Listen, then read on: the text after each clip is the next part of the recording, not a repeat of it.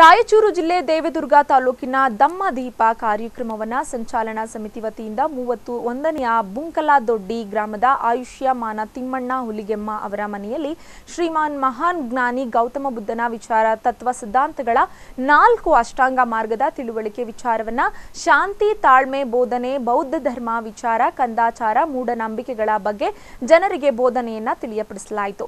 ಪ್ರತಿ ತಿಂಗಳು ಹುಣ್ಣಿಮೆಯಂದು ಸಂಜೆ 7 ಗಂಟೆ ವೇಳೆಗೆ ಪ್ರತಿ ಹಳ್ಳಿಯ ಒಬ್ಬರ ಮನೆಯಲ್ಲಿ ಬುದ್ಧ ಹಾಗೂ ಬಸವ ಅಂಬೇಡ್ಕರ್ ಸಾಧನೆ ವಿಚಾರದ ಬಗ್ಗೆ ಫೋಟೋಗಳಿಗೆ ಮಾಲಾರ್ಪಣೆ ಹಾಕುವ ಮುಖಾಂತರ ಬೌದ್ಧ ಧಮ್ಮಾಚಾರಿಗಳಾದ ಆಯುಷ್ಮಾನ್ ಮಲ್ಲೇಶಪ್ಪ ಹುನಗುಂದಬಾಡ ಬೌದ್ಧ ಉಪಸಾಹಕರಾದ ಆಯುಷ್ಮಾನ್ ಎನ್ ಲಿಂಗಪ್ಪ ಜಾಲಹಳ್ಳಿ ಉಪಸಿಕರು ಹಲವು ಮುಖಂಡರು ಈ ಸಂದರ್ಭದಲ್ಲಿ ಭಾಗವಹಿಸಿದರು।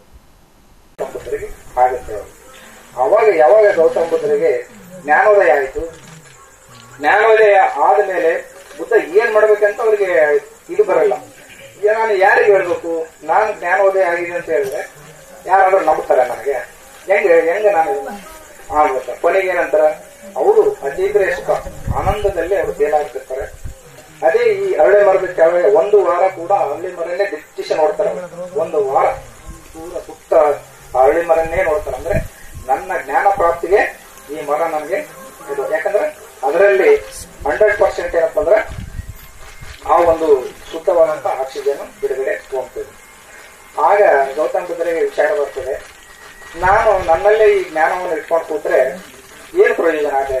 ಇದು ಇಡೀ ಒಂದು ಮಾನವ ಕುಲ ಮತ್ತು ಪ್ರಾಣಿ ಪಕ್ಷಿ ಪ್ರತಿಯೊಂದು ಜೀವಿಗೂ ಕೂಡ ಇವರು ಅವ್ರು ಹೆಂಗ್ ಬಂದಂಗ ಇವ್ರ ಮನಸ್ಸಲ್ಲಿ ಚೇಂಜ್ ಆಗ್ತಾ ಇದೆ।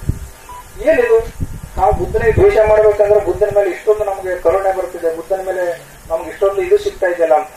ಅವಾಗ ಅವ್ರು ಏನಪ್ಪಾ ಅಂದ್ರ ಬಂದಾಗ ಏನು ನೀ ಎಲ್ಲಿ ಹೋಗಿದ್ದೆ ಏನೋ ಅಂದ್ರೆ, ಇಲ್ಲ ನಾನೀಗೇನಪ್ಪ ನನಗೆ ಸಂಪೂರ್ಣ ಜ್ಞಾನೋದಯ ಆಗಿದೆ, ನಾನು ಅದಕ್ಕೆ ನೀವು ಅವಾಗ ಅವರು ಓಹೋ ಅಂತಂದು ಅಲ್ಲಿ ನಮ್ಗೆ ತಿಳಿಸ್ಕೊಡಂತ ಹೇಳ್ತಾರ।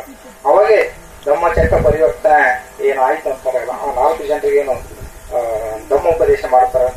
ಅವಾಗ ಅಲ್ಲಿ ಕೊಂಡಜ್ಜ ಅಂತ ಒಬ್ರು ಏನಿರ್ತಾರ ಅವರು ಸಂಪೂರ್ಣವಾದಂತ ಜ್ಞಾನ ಪಡ್ಕೊಂಡು ಅರಂತರ ಆಗ್ತಾರ।